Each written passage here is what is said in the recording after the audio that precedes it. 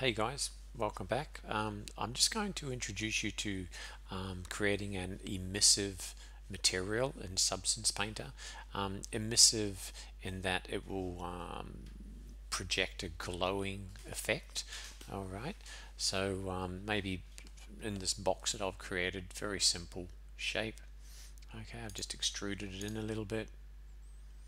And of course I have UV unwrapped it.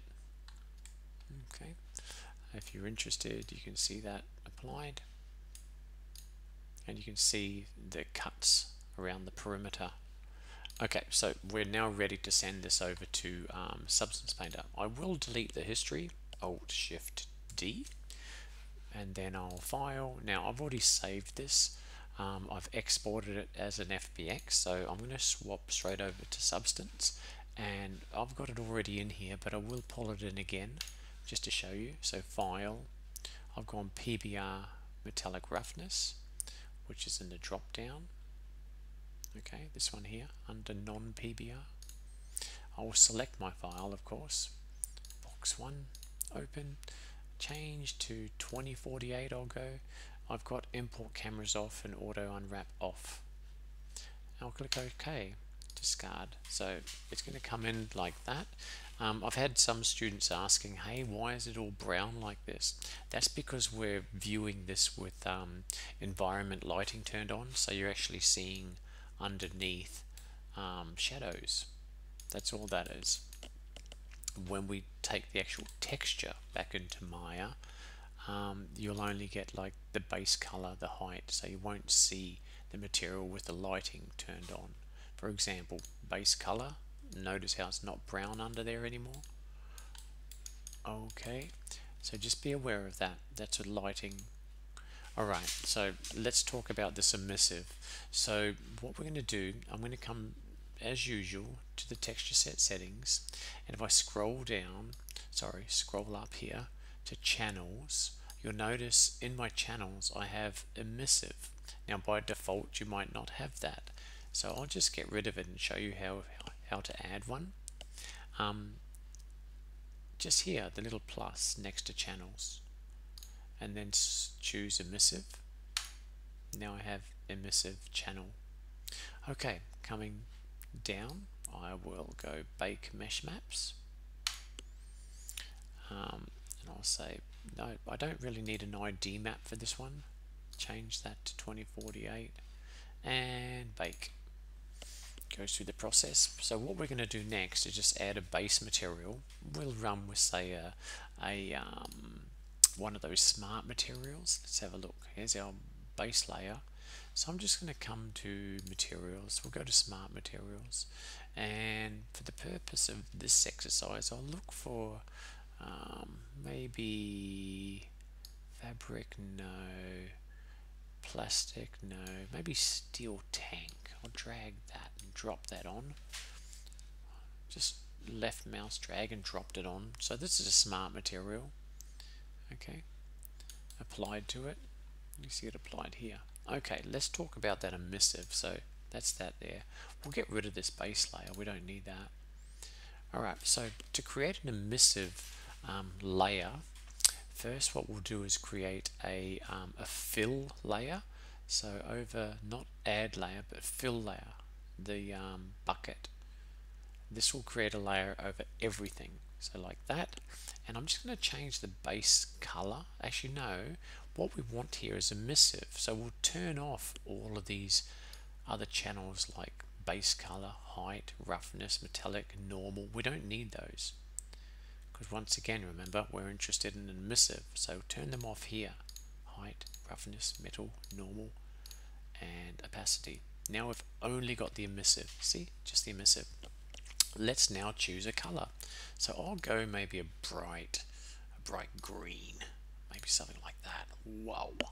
Okay. Now if it's not bright enough for you, you can add a little bit of white in there.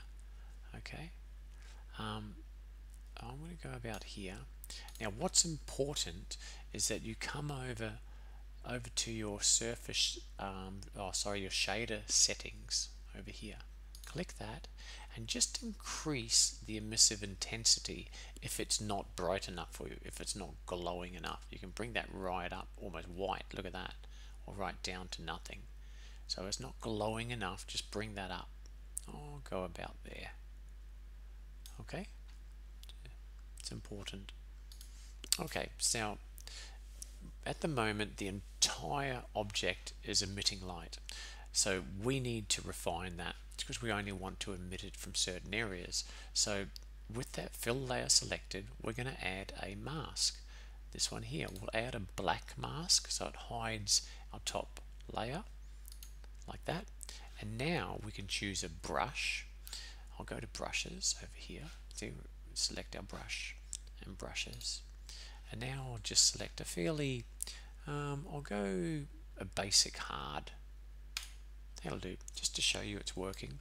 Now I can paint either in this viewport or in this one. I'll paint actually in this one, and I'll do it through here. Whoops. I'll grab that and I'll hold a line like this, so you can actually see it starting to take effect already. Right. Boom. So I'm holding shift, left click, just to do a straight line. So that theoretically should now show a glow effect inside there. If I wanted to fix this up, I'd come in here and, you know, fix it up a bit, but just for the purposes of exercise, and I'll add a little bit just here and here, just to see how this looks. Now if I hit F10 on my keyboard, I should be able to see this in IRA, and there we go. You can actually see the emissive light now. It's generating, starting like a glow effect on the edges. That's why I painted it over here, just to show you that it is working. Alright, I'll just pull back a little bit so you can see it. So we know it's working. It's still rendering, by the way. Alright, it's going through a few iterations there, and I believe it's complete now. Yes, so there we go. That's an emissive effect. Alright, I'm going to hit F9 to get out of this viewport and go back to our number one. Okay, now we need to save these out to apply them back in Maya. So once of course you've finished your emissive and you're really happy with it, okay, I might have a little bit of fun here and super emissive, why not? Right, maybe bonk, bonk. Let's see how that goes. So file, we're interested in the textures, export textures. Now you got to tell it where you're going to save it to, very important. Okay, output directory. I'm going to put it on my desktop under this one called box test. I'll put it in there. So place it all in there. There we go, and should be good. And output templates should be good. Let's go export. And there we go, to roughness. There's the emissive. Now I'll just close this. You can see them there. Now back in Maya, here's a little trick.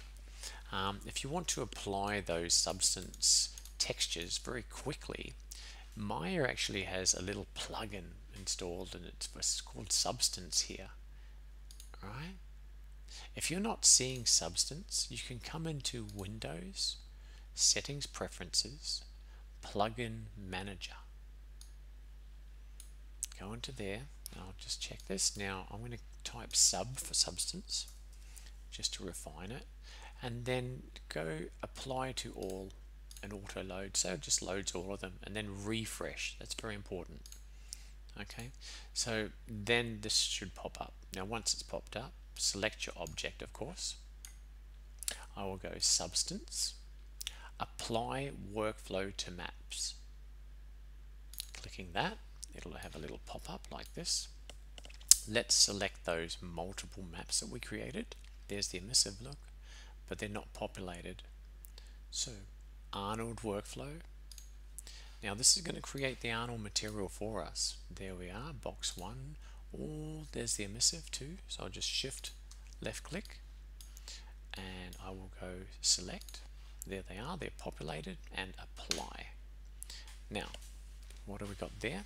Okay, let's have a look. In here, go into our hypershade I'll just come in here and I'll just look for the one that it's created, and there it is. Okay, and it's this one there. That's it. So I'll just middle mouse drag that on, and just so you can see it, because you're not going to see it in this viewport, you're going to have to open up Arnold. Better create a light, a sky dome. At least the most basic light would be a sky dome. I'm just going to reduce the intensity a bit to about say 0.7. Resolution to say 2000. Okay, samples around 4 or 5. Now we'll see what we get. Let's see if it works. Open the Arnold render view and I'll hit play, and fingers crossed, ta-da, there we go. A nice emissive material is being applied there too. Okay, fantastic. Thanks for watching.